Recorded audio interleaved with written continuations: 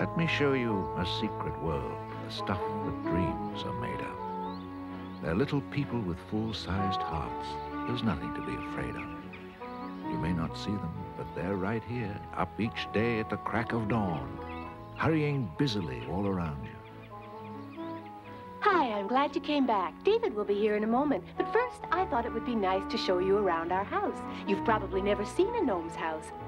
And now come and see our living room. It's really the kitchen, but we spend most of our time here while I'm working at the stove. David always keeps me well supplied with firewood, and over it we keep a basket of fragrant pine branches to make the room smell nice. To light the fire in my stove every morning, I use some thoroughly dry fungus, see? It grows on the beech trees in the mountains. 2 flint stones will start the fire in a jiffy. This door on the right leads to the bathroom. The bathtub is wrought iron and we fill it with buckets of hot water. The shower is rainwater stored in a tank in the attic. I'm swimming in the rain, just swimming in the rain. Oh. When we're through, the water goes down through the drain way underground. Our mirror is highly polished silver. Our bedrooms are like cupboards set right into the wall. Oops, I haven't made the bed. Well, let's move on to the cuckoo clock. It was a gift, too. Every gnome bridegroom gets one when he takes a wife. Lisa? I just received a telepathic message. I have to go to Italy immediately. A little girl in the royal court is very sick. Now, I'm all ready. I hope you get there in time. Bye. Goodbye, and be careful. I will, dear. I'm sure you'd rather follow David than stay here with me. Goodbye now. Now, what's become of Swift?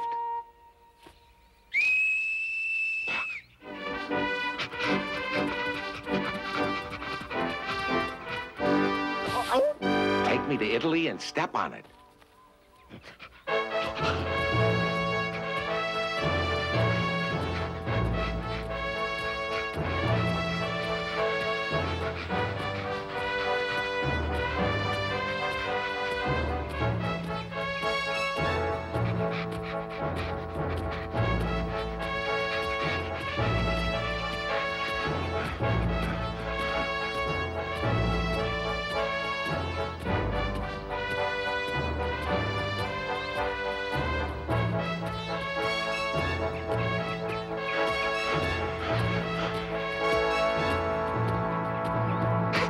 This must be the place.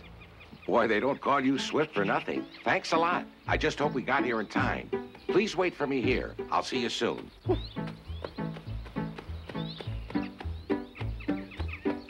I guess this is the entrance. Halt! What do you want? To see the sick child. Oh.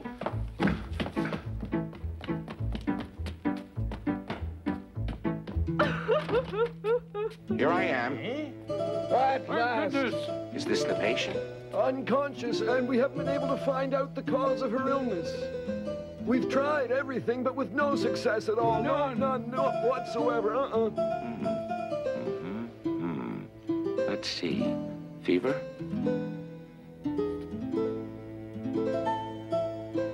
Next, I'll check her pulse, her breathing, and the pupils of her eyes. I think I know what the problem is. Has she eaten anything unusual lately? Perhaps her parents can tell you. They're farm gnomes who live out in the country. Aha! That's it! She's been poisoned by one of those pesticides they use on farms. Men use chemical products to kill insects, but they use too much. They're polluting everything. They're poisoning themselves little by little. But of course, the effect is much worse for a small creature like a gnome, especially a little child gnome. Can you remember what she ate on the day she first became ill? It must have been a strawberry. We had taken her for a walk in the forest. Let's have a rest. Luigi, remember how we used to walk here when we were Gina's age? The air was so fresh and pure then, and everything seemed to smell a whole lot better.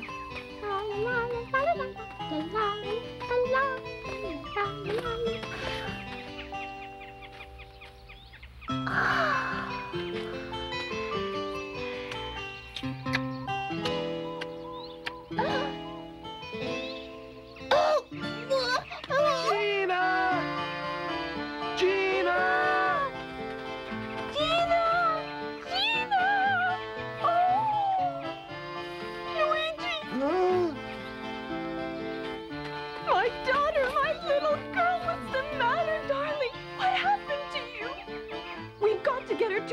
Doctor.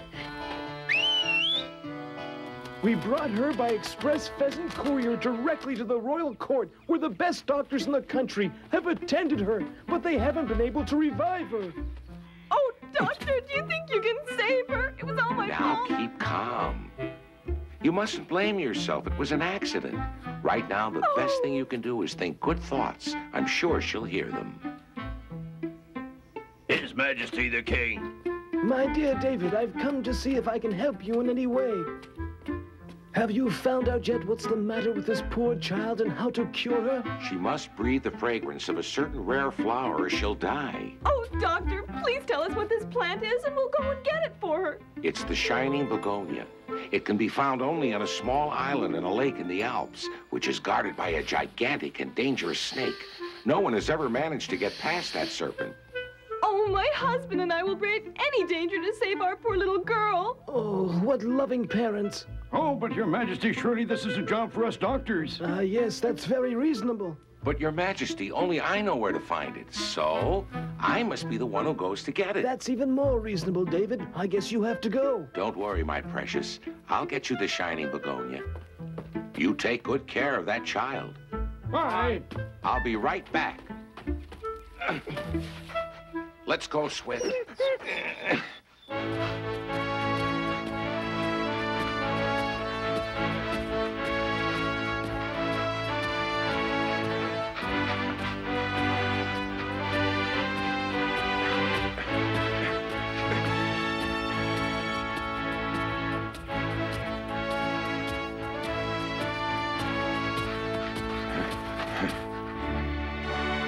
That's where the Alps begin, Swift.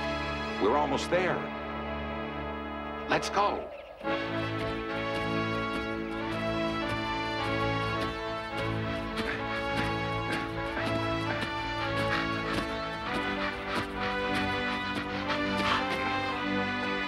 Aha! That's the island, Swift. The only place in the world you can find the shining begonia. Wait for me here, Swift. I've got to figure out some way to get to the island without getting caught by that serpent.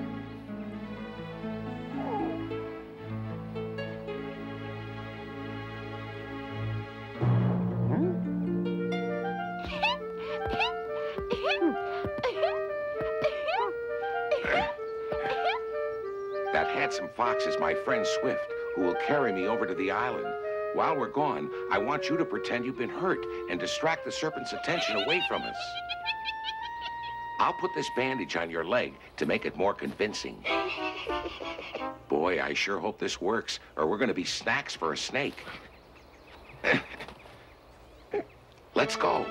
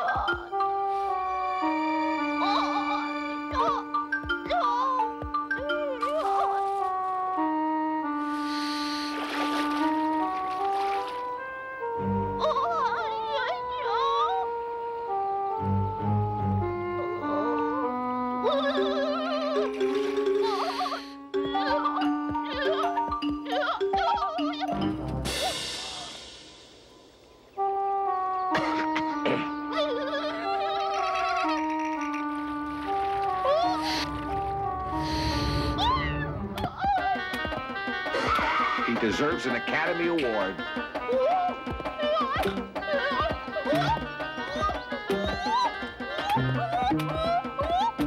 That serpent will never see us if we go now. Try to swim very quietly.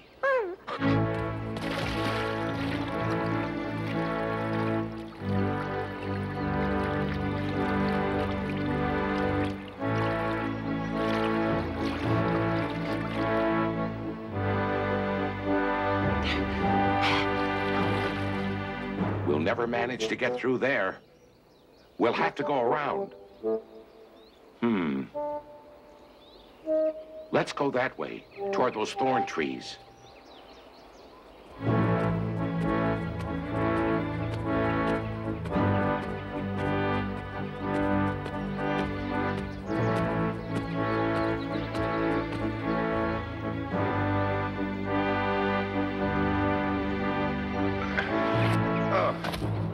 I'm afraid you'd get hurt in there, Swift. Wait for me.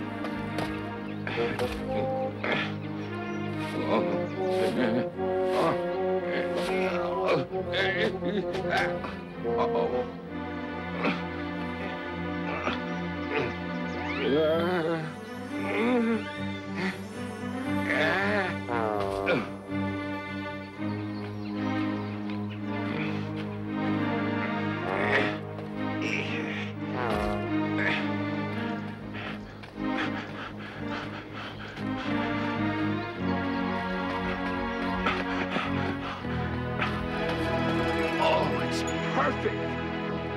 Oh, I've got it.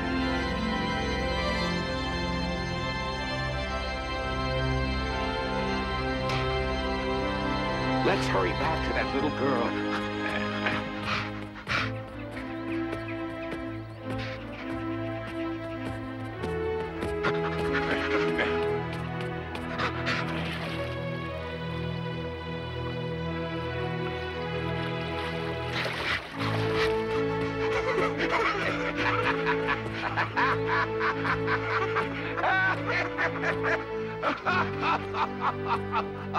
Uh-oh. Oh. Come on, Swift. Show him your best stuff. Wooly!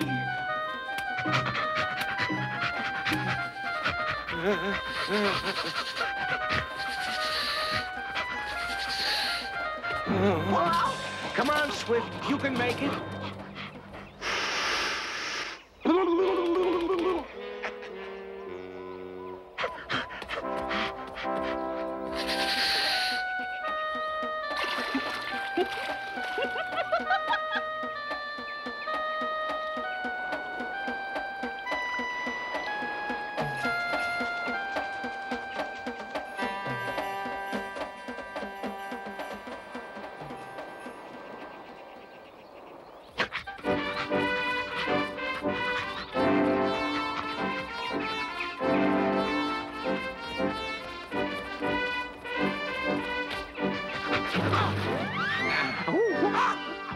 Well, would you believe it? It's Pot. So far from home and still trying to make trouble. Hey, what a surprise! We're on a very important mission. Sure you are. Just try to get by. Please, Pot, let us pass. We're in a hurry. It's a matter of life and death. First, answer a question for me. What's a nice gnome like you doing in a place like this? I came to pick this flower on the island in the lake. Ah, I better hold Swift here and bring around the foxy. His feet are like epoxy. The snake that guards the lake is a cousin of mine. I'll ask him if he gave you permission to come here. But first, we'll have a dancing contest. I bet I'm a better dancer than you are. I haven't got time for your foolishness. Now take that spell off Swift's feet. All right, then, but for an important decision like that, I'll have to consult with Holler and the others. They'll be coming right through that pass over there. I think they said a week from Thursday. In the meantime, let's get on with the dance. Oh, you're wonderful, Pot. You didn't tell me you were such a good dancer. Huh? Did you mean that? You really think I dance well? Oh, yes, but it's too bad you don't know any of the new dance steps. How would you know the new dance steps? Where did you learn to do them? Oh, in my travels around the world. Listen, David, would you teach me some modern dance steps? How long would it take to learn them? Oh, for you, Pot? Only a few minutes. Did you know that if trolls are caught in the direct rays of the sun, they turn into stone? Well, are you gonna teach me or not? Now, don't be impatient, Pot.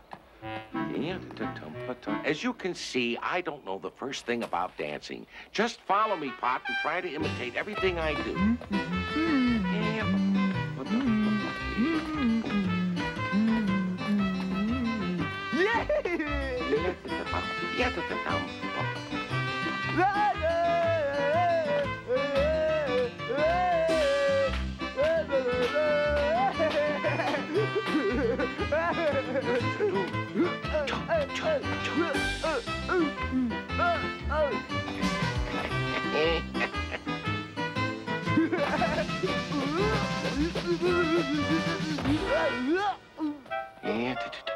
You're doing fine, Pot. You've got a lot of style. Why are we stopping? Let's go!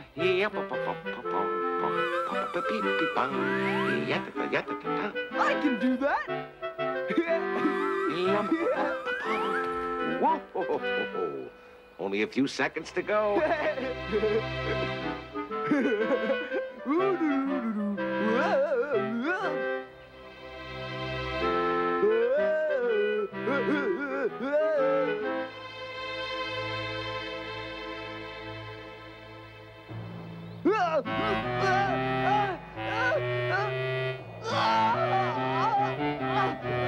Oh, finally.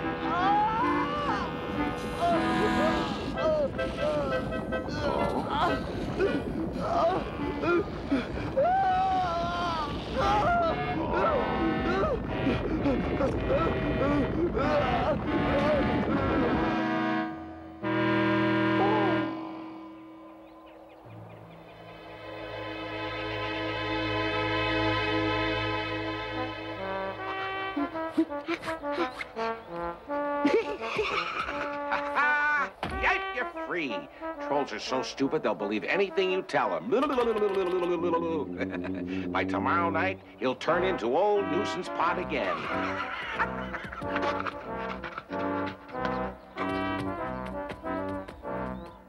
I'm back. Whoa! How is she now? Any improvement? I'm afraid she's taken a turn for the worse. She's scarcely breathing. I'm afraid she isn't going to last much longer. I'm sorry, David. I guess you've arrived too late to help her. Don't give up. Where there's life, there's hope. We must always be optimistic. I think she'll be all right now. I managed to get her prescription filled. Oh.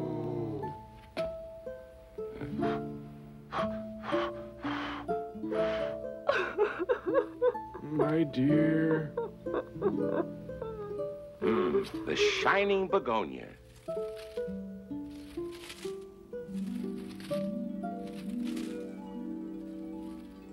Oh.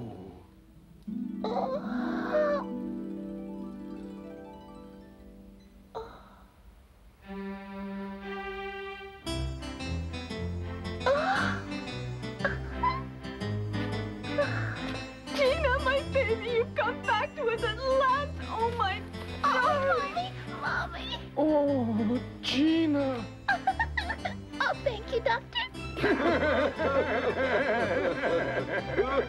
From now on, be careful what you eat.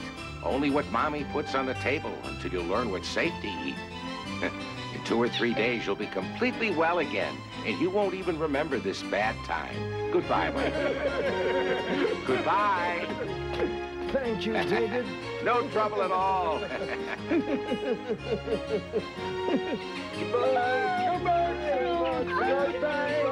Bye, and Schlitzweiz.